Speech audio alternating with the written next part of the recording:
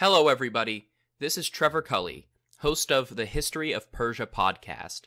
You can think of me as a prequel to the Hellenistic Age. Before Alexander the Great spread Hellenism across the Near East, most of that space was occupied by the Achaemenid Persians. The Achaemenids pioneered the concept of a truly multinational empire that incorporated people from as far away as India and Greece, the future Hellenistic world, under the banner of a single empire for over 200 years. The story of Persia discusses the fall of ancient civilizations, the origins of endurance racing, 300 Spartans, the March of the 10,000, and at least one evil priest who replaced and impersonated the king, all before the Achaemenids come to a dramatic close with the story of being on the losing side of Alexander's conquests. Then, I will also start to deal with Hellenism under the Seleucid kings. If that story and the cultures that surround it sound interesting to you, check out The History of Persia at historyofpersiapodcast.wordpress.com or wherever you find your favorite podcasts, like The Hellenistic Age.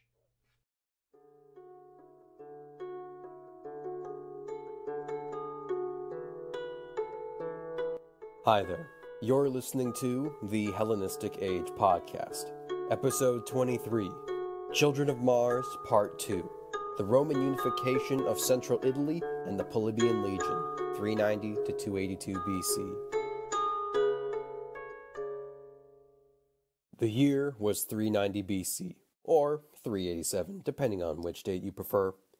Amidst the smoking ruins of what was formerly the city of Rome, the forces of the invaders, a Celtic tribe known as the Samnites, watched as carts carried various forms of gold, statues, plate, talents. The surviving citizens of Rome, having successfully defended the main capital after being besieged for 7 months, arranged a settlement with the Celtic war chief, Brennus. The Romans offered to pay a ransom to get the Celts to leave the city, 1,000 pounds worth of gold. As the gold was being weighed upon the scales, they discovered that the Celts had sabotaged the measurements using false weights. Indignant, the Roman officials claimed that this wasn't part of the bargain. Brennus, laughing, tossed his sword onto the scale to counterbalance it even further, uttering, "Vae victus," woe to the vanquished. This story ends in a number of different ways. A triumphant rescue and defeat of the Senones by the heroic Marcus Furius Camillus, returning the treasure to rightful Roman hands. Other writers suggest that the Celts returned north, with booty and plunder in hand. Some modern scholars even question the extent of the damage inflicted upon the city. But the sack of Rome would leave her citizens shaken to the core, a trauma that would scar the psyche of the Roman people for centuries afterward. Woe to the vanquished. The Romans would take those words to heart, and vow never to let anything so terrible to occur to them ever again. In the wake of the city sack, the Romans were struggling to come to terms with the precarious situation they found themselves in. Before, she was the premier power in the region of Latium, but the recent incursion of the Senones left her vulnerable to attack. The surrounding tribes, the Volsci, Ernici, and even some of the Latin tribes had attempted to strike at Rome in the decade following the sack. The man who would see Rome through would be known as the second founder after Romulus, Marcus Furius Camillus. His story is one of drama, and is the linchpin of Livy's first 10 books of his history. Camillus was something of a hero before the sack, capturing the Etruscan city of Veii in 396, and greatly increasing Rome's territorial extent. He was in this region managing the initial settlement of the colonists when word came of the disaster at the Allia River in 391, and summoned a force to try and fight off the Senones who besieged Rome. Whether he was successful or managed the negotiation to pay off the Celtic invaders, Camillus was left in charge of the rebuilding process. Declared dictator, Camillus would lead army after army against the invading forces. In time, the city would recover, being rebuilt after 1 year. But according to tradition, the hastiness of the construction resulted in Rome being horribly disorganized in terms of urban sprawl, and by 378 the Romans would also expand the city in terms of an enclosed wall, known as the Servian Wall, which would serve as the defenses against potential besiegers, and would thus make the size of the city comparable to the more wealthy Syracuse in Sicily. Through such turbulent times, the Romans managed to unite against such daunting foes. Yet they were not free of internal struggles. The difficulties of rebuilding and repeated years of warfare had left social agitation in the form of rising debt among the lower classes, perhaps due to the rise of chattel slavery from years of successful campaigning and the gradual absorption of more and more territory. This turmoil would leave opportunities for change, both legal and illegal. A hero of the Gallic siege, Marcus Manlius Capitolinus, had attempted to rally support of the plebeians and impoverished soldiers to aspire for control over the state in 385, but he was arrested and later executed, tossed from the Tarpeian rock where he had ironically fought to defend Rome a few years prior. The depiction of Manlius by Livy strikes a close resemblance to the demagogues of the late Republic, especially of Catiline of the Catiline conspiracy, but it reveals the initial growing pains of the Republic's expansion and the origins of the so-called struggle of the orders. A way to address these issues would come from the so-called Licinian Sextian laws of 367, one of the first recorded instances of an attempt to control the size of land ownership and the burdens of debt. In addition to making the demand that consuls must be comprised of at least one plebeian, though how much this last point was actually mandatory remains to be seen. The other great legislation of this period would be the Genutian law of 342, which would expand upon the Licinian Sextian laws in regards to issues of debt, but it would also make it so that the consuls could be both of plebeian rank, and it also limited the chance of re-election to a position of office once every 10 years. In the words of Professor Gary Forsyth, author of the invaluable work, A Critical History of Early Rome, he likened the first 60 years of the 4th century as the establishment of the aristocratic order that would come to dominate Roman society, the relationships of patron and client, the steps of the cursus honorum, and most importantly, the social mobility that allowed wealthy plebeians to become part of the nobility, an openness that would be attractive to the growing body of Roman citizens as the Republic incorporated more and more of Italy. In addition to the increasing complexity of the Roman state, the range of which Rome came into contact with the peoples of Italy began to expand outwards. One of the most striking instances was her renewed treaty with the Phoenician state of Carthage in 348. Renewed? Why, yes. The Carthaginians and Romans, long before their great wars in the 3rd and 2nd centuries BC, had been subject to a diplomatic relationship since 509, according to a treaty that Polybius records as dating back to the foundation of the Republic. Carthage had long been interested in the affairs of Italy since battling for control of Sicily against the Greeks of Syracuse, and thus keeping the Latin and other Italic tribes from allying with Magna Graecia was in their best interests. But now with Rome as the dominant power in eastern Italy, continuing such ties would be important. With less diplomatic interests, the Romans would continue to exert greater control over the Latin tribes and warring with the non-Latins. They would also fight with the various warbands of Celts who were still scattered around Italy, perhaps attempting to recover their injured pride after the sack. The Romans would assert dominance over the Etruscan cities of Etruria by imposing treaties and one-sided truces, and repeatedly took captives from the Volsci and Ernici before conquering them too. Perhaps the most significant Italian force that Rome came into conflict with would be the Samnites. The Samnites were the descendants of Oscan-speaking peoples, based in the Apennine Mountains of central and southern Italy in what is now known as Samnium. But the term Samnite is merely a designation of a larger confederacy comprised of a number of tribes, and one of the largest political bodies in Italy.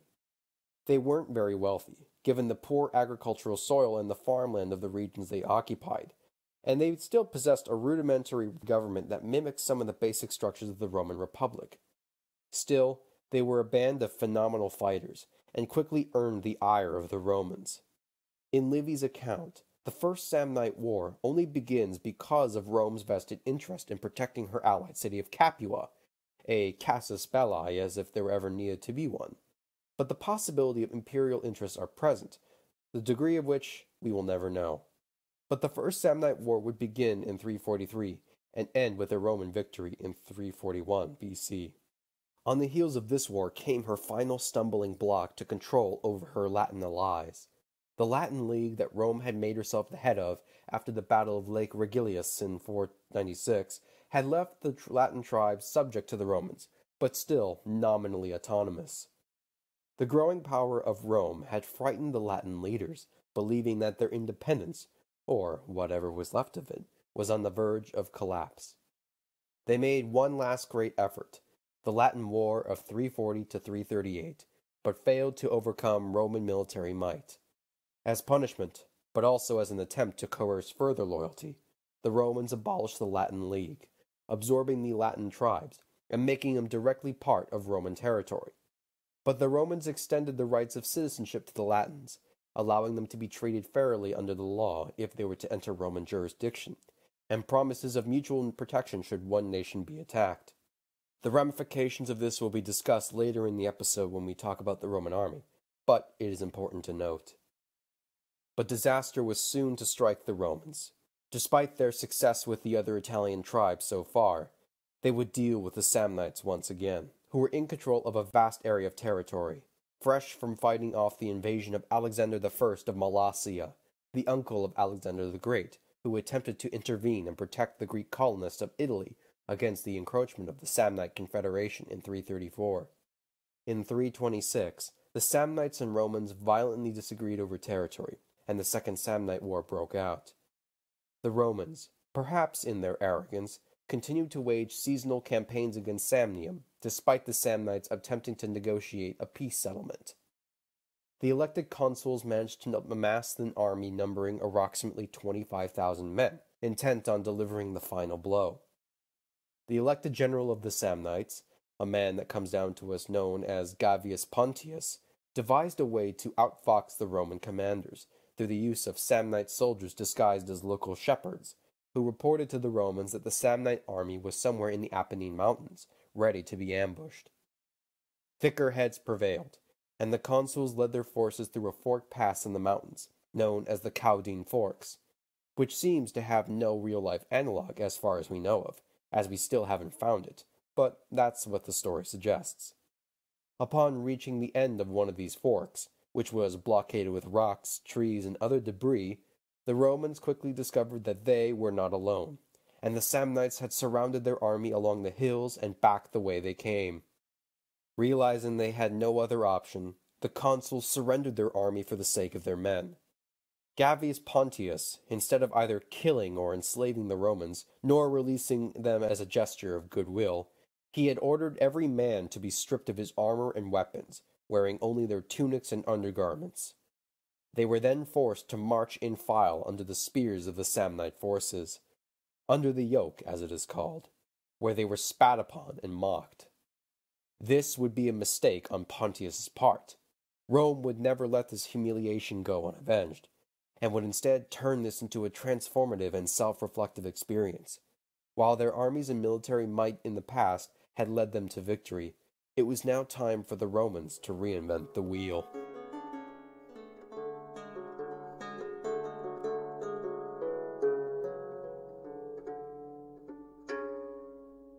Upon the disaster at the Caudine Forks, I think we need to make a bit of a segue from the narrative as a whole. It is during this period, roughly from the late 4th to the early 3rd century, that we see the gradual transformation of the Roman military order. You may have noticed how I've talked very little about how the Romans actually fought, or what their military system was like, beyond a few teasing comments. It would be odd to talk about the Romans without understanding the role of warfare. It was ingrained into every facet of their society, ranging from their religion, their system of government, and how members of society were viewed. When one thinks of the Roman army, the famous reliefs of Trajan's column in Rome immediately come to mind. Great numbers of uniform and identical soldiers, wearing banded armor known as the lorica segmentata, large rectangular shields with lightning bolts and wings, maybe even red tunics underneath. Remove that image from your head. The Roman army as an institution has undergone a number of transformations over its centuries-long existence. So let us trace it back to its earliest origins.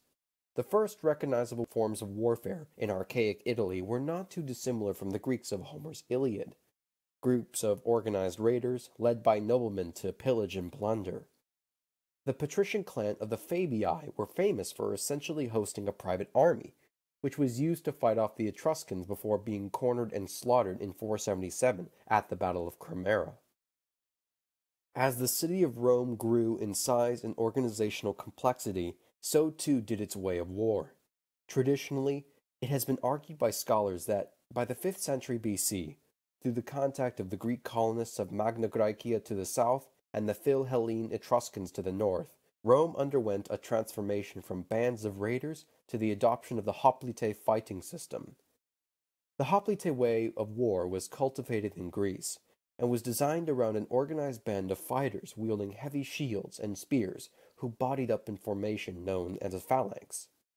The members of the phalanx would use their shields as a protective barrier, while using the spears to kill or keep the opposing army at arm's length, or spear's length, I suppose.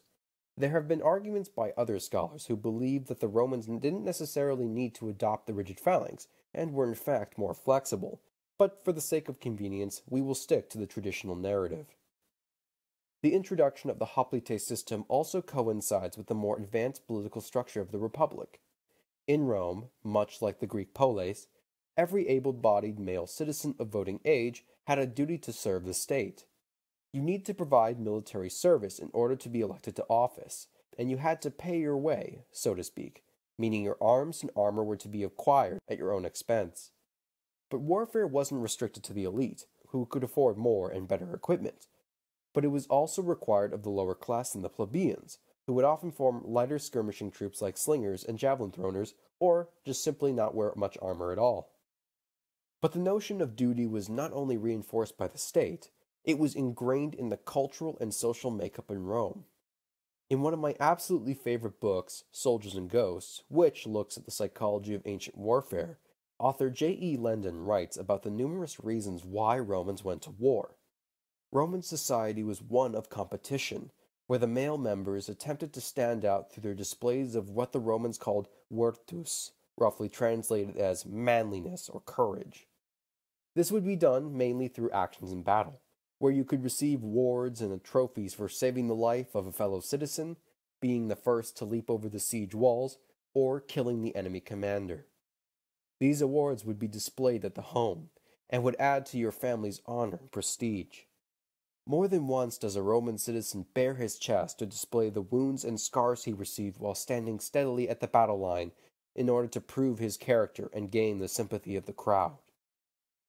The need for personal displays and bravado seems at odds with our preconceived notion of a strict system that demands the obedience of its soldiers, lest they be invoked with the right of decimation, where every 1 out of 10 men in a unit would be beaten to death by his fellow comrades for unit insubordination. A personal pride and displays of glory through war would be the most important ways young Roman aristocrats would try to reach the upper echelons of political office. The waging of wars, as was done almost every year, would be a way for the aristocrat to achieve military success, and spread his shared booty with both the state and the men who served under him, further bolstering political support. This mindset of warfare would gradually transform from the focus on the individual into something larger, a protoform of what could be called imperialism. The Romans liked to believe that every war they ever declared was in good faith, usually by way of defense of an ally or by deceit of an enemy. But the economic motives of capturing booty and slaves were readily apparent. As the 4th and 3rd centuries progressed, Roman warfare also began to show her promise in setting up systems of colonies, military land settlements that would be placed upon foreign territories to link the subject populations with Roman ones and provide a bit of security. The gradual conquest of Italy would be the testing ground for the system of imperial expansion that would swallow the Mediterranean over the next few hundred years. But I am going on a bit of a tangent. Despite the initial successes of the hoplite system, it wasn't meant to last. While Philip II and Alexander the Great were creating a revolution in phalanx warfare during the 350s and 320s BC, the Romans diverged from this evolutionary path.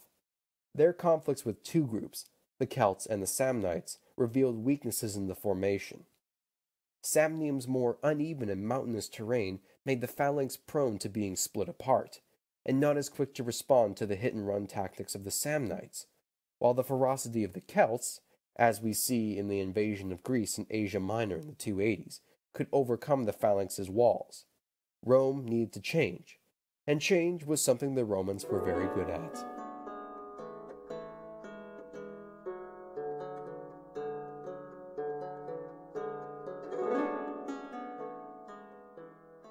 By the end of the Samnite Wars, we see the rise of the Roman military system that would steamroll through the Hellenistic world, the Roman Manipular Legion. Our best source on the structure of the army of the Middle Republic comes from the Greek historian Polybius, who observed the Romans as a political hostage, and later friend of the family of the Scipii during the 2nd century BC. For this reason, the Manipular Legion is nicknamed the Polybian Legion. Moving away from the more rigid phalanx, the Romans attempted to create a system that was more flexible, both in terms of leadership and structure. A Roman army was broken up into a number of groupings. Before we begin, I would like to direct you also to my website, which will contain maps and diagrams to help better visualize what I'm about to explain. A Roman army was broken up into a number of groupings.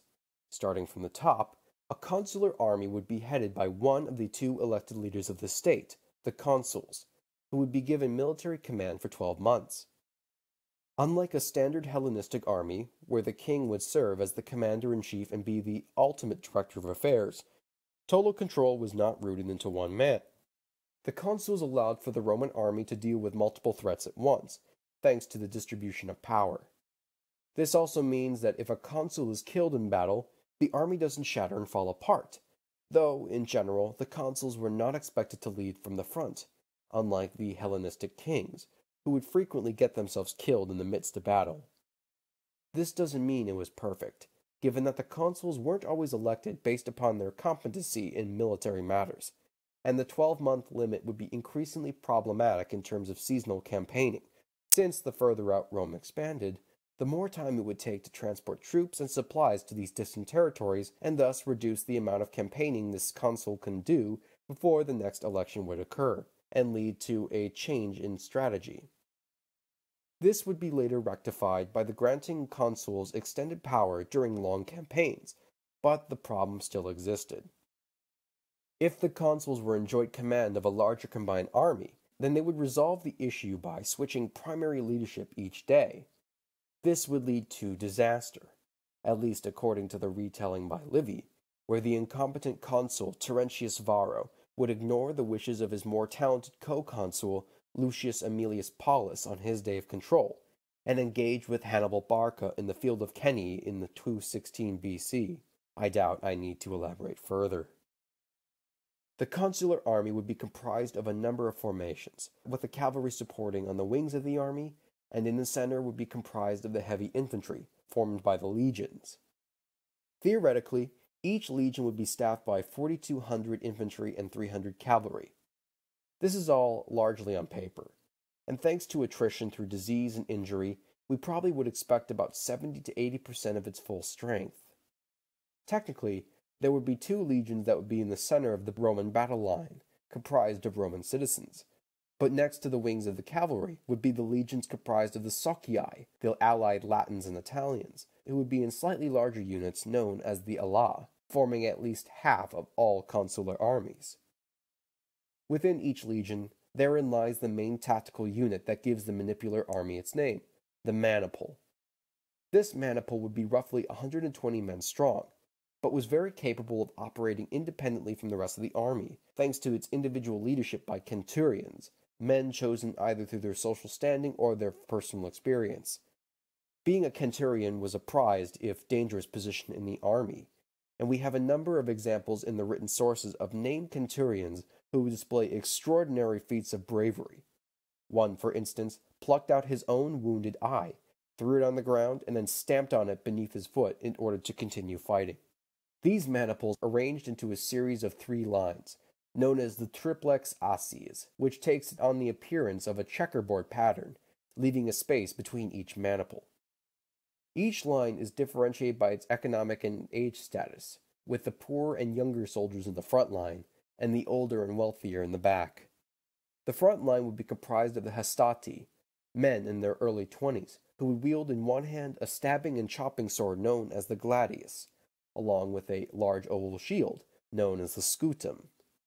The shield would be tall enough to protect most of the wielder's body, but provides the range of mobility that a typical hoplite shield would not. Scholars have likened the Roman line to a buzzsaw, up close and personal thrusting and chopping, while keeping the enemy at bay. Contrary to popular belief, the gladius wasn't just a stabbing weapon, since they were quite adept at chopping, as is told by the horrified reactions of the Macedonian survivors of Kynoskephali, who saw their comrades' heads and limbs lopped off by angry Romans.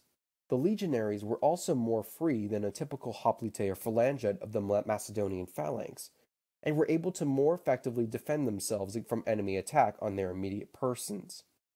The hastati would also carry with them 1 to 2 javelins, known as the pila. Usually, this would be thrown in order to soften up the enemy ranks or make their shields unusable prior to coming into contact.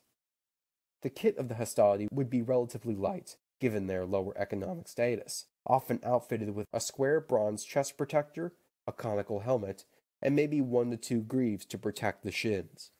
The second line would be known as the principes, who would operate in a near-identical fashion to the hastati, but were far better equipped.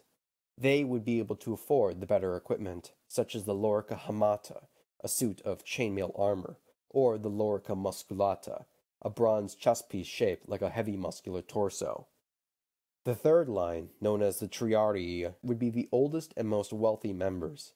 They were a bit different, since they would not have to fight as much as the front 2 lines, and they would wield long spears with a shield, not dissimilar in appearance from a hoplite. There's a Roman expression, ad triarios credice, things have come down to the triarii, meaning that the situation doesn't appear to be good, since if the enemy have cut through the first 2 lines, then defeat is a serious possibility.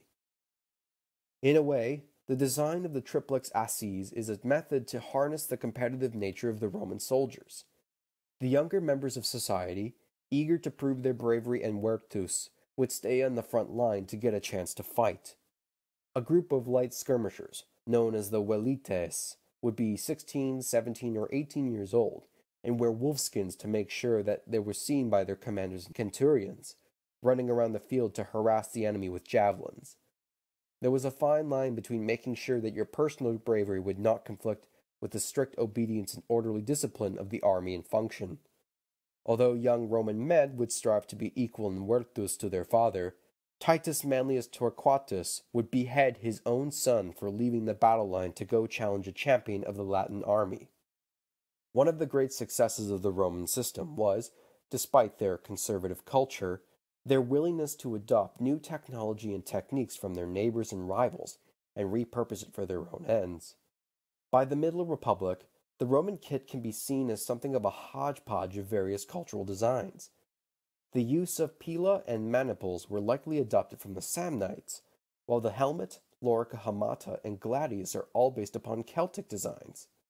This adaptive nature would carry on for centuries, with their introduction to naval warfare by their way of wars with Carthage, and the adoption of war elephants from Hannibal and Pyrrhus, and much more. So, having laid out to you the structure of the Roman army of the mid-Republic, some of you ancient military buffs probably have a burning question to ask of me. What is my opinion on the legion versus the Macedonian phalanx? Well, those are some dangerous waters to wade into. In the mainstream view, largely on the insights offered by Polybius, the Macedonian phalanx was hampered by its inflexibility and couldn't compete with the Roman legion's more flexible maniple system, which was less cumbersome and more mobile. On the surface, this seems to be reinforced by the outcomes of the main battles between Rome and the Hellenistic powers, Pydna, Kynoskephali, Magnesia, Thermopylae. However, when we eventually come to cover these wars, the details of the battle show that the phalanx actually manages to hold its own quite well against the legions. Victory usually results from errors committed by the Hellenistic commander, outflanking maneuvers, and mistakes within the Hellenistic armies. But that's probably the point. Victory isn't only gained from the successes of a system, but the exploitation of the opposing army's failures. And the Roman army was not as hampered by problems of centralizing power in a king who could be killed in battle and throw the troops into chaos. It was capable of operating independently and dealing with threats as they appeared. Ironically, the biggest factor for Rome's military success, in my opinion, was Rome's ability in diplomacy and the forging of alliances. Since her victory at Lake Regillus and the creation of the Fidus Cassianum in the 490s, Rome had made herself the head of a coalition of forces, including the Latins and surrounding Italic tribes. This would prove to be an enormous pool of manpower for the army, far greater than larger states like Macedon, the Seleucid Empire, or Carthage. According to the data provided by Polybius, the Roman military treaties by the Second Punic War in the 220s suggest that theoretically the Romans were able to draw manpower from almost 750,000 men, with 2/3 of this being from the Socii. While it would never be able to supply and direct all of these men at any one time, this is an extraordinary reserve, which allowed the Romans to recover from the loss of army after army. This is why they would continue fighting, even after disasters like Kenny, Trasimene, the defeat at the hands of the Cimbri and Teutones, where they would lose 20, 30, or 40,000 men, numbers that would destroy the capabilities of other larger nations. At the time of Pyrrhus' invasion in the 270s, the size of manpower was definitely smaller, but Pyrrhus would also be exposed to the same problems of trying to fight the Romans. The Romans were also extremely good at maintaining the loyalty of their allies, even at extreme times like the Second Punic War. This was done through their extension of citizenship as a reward, a privilege restricted by the Greeks, and the establishment of military colonies to link the populations. Hellenistic armies were often loath to equip their subject populations in Macedonian arms, and their understanding of warfare differed from the Romans. To the Hellenistic kings, the emphasis seemed to be on making the armies bigger phalanxes, bigger wonder weapons, whereas the Romans, though capable of fielding huge armies, found that having multiple armies of 30,000 men was more effective than having a mega-huge army like those fielded at Ipsus in 301. In addition, the Roman way of war was to secure total victory, with any treaty to be conducted as a superior to a subordinate. This philosophy would lead to some interesting clash of cultures. For instance, at Kynoscephalae, the Macedonian Phalangites attempted to surrender by raising up the Sarissas to signal to the Romans, but the Romans either ignored it or didn't understand, and proceeded to butcher them all. And again, this is why the Romans would recover psychologically from disasters like Kenny, because to them, it was victory or nothing.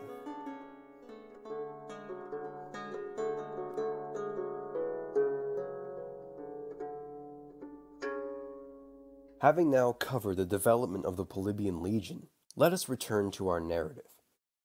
During the Second Samnite War, the Romans were also engaged with the further developments that would come to play a key part of Roman expansion. Firstly, the construction of the Via Appian, known as the Appian Way, a long road system that links Rome to the city of Capua, approximately 196 kilometers or 120 miles away, and would begin construction in 312. This road, the first of many that would eventually cover the landscape of wherever the Romans planted their feet, would act as a military highway, used to carry supplies and men up and down central Italy. At the same time, the Romans improved their levee system due to the foundation of several military colonies, which had been placed up and down the coast of Italy. These factors would be important when the last great efforts of the Etruscans would come down onto the Romans, since the former believed the latter was occupied with the Samnites. Amazingly, Rome was able to open up multiple fronts, pacifying Etruria by 308, and eventually defeating the Samnites in 305, ending the Second War. This escalation of large-scale wars would fill the Roman markets with captives, gradually transforming Rome into the slave society that she was famous for. It must have been quite a volume of slaves, because a tax was actually placed upon the owners for the act of manumission, granting slaves their freedom. The Samnites, not satisfied with the outcome of the Second War, would open up hostilities with Rome once again, starting in 298, lasting down to 290. The Samnites had decided to change their tactics, and attempted to withstand the growing power of Rome by appealing to allies, something that they hadn't tried before. They contracted the Etruscans, bands of Celts, another Italian peoples known as the Umbrians, all aiming at one last final push. In 295, this combined force engaged with the Romans at the Battle of Centinium, but thanks to the valor of the Roman forces, along with a religious self-sacrifice by the Roman commander Publius Decimus Mus, who charged into the thick of the enemy line with his toga drawn over his head as an offering, they triumphed. The Romans then pushed into Samnium, and finally broke Samnite resistance by 290, conquering it entirely. Down to 282 BC, the Romans consolidated the territories they had acquired, and continued to face off against the remaining Celtic interlopers. In Polybius' opinion, they had regarded their confidence since their sack at the hands of Brennus over 100 years before. With the final conquest of Samnium, Rome was now the undisputed power in most of Italy. To many, it may seem like Rome's rise to dominance was merely a natural progression. I disagree with that philosophy. Several times Rome was threatened with destruction, with the losses of armies that would cripple larger city-states and territories. The disaster at the Caudine Forks and the subsequent Samnite attacks could have easily ended Rome right there and then.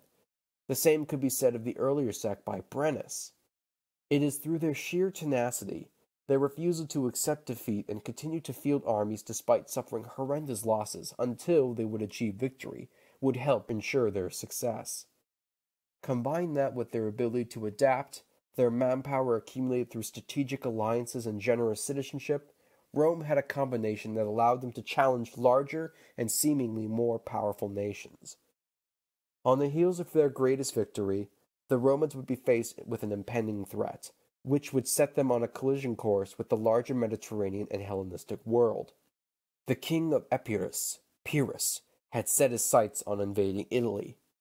The Romans may have been able to handle the mountainous tribes of Samnium, but will they be able to match the army that conquered the Persian Empire, and led by a man known as the Second Alexander?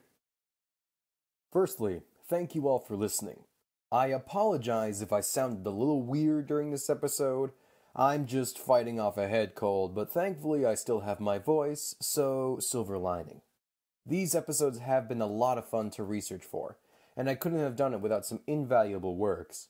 If you're looking for a one-volume overview of the Roman army in its entirety, you can't do any better than Adrian Goldsworthy's The Complete Roman Army. I've also been helped immensely in my look at early Rome through the use of Gary Forsyth's A Critical History of Early Rome.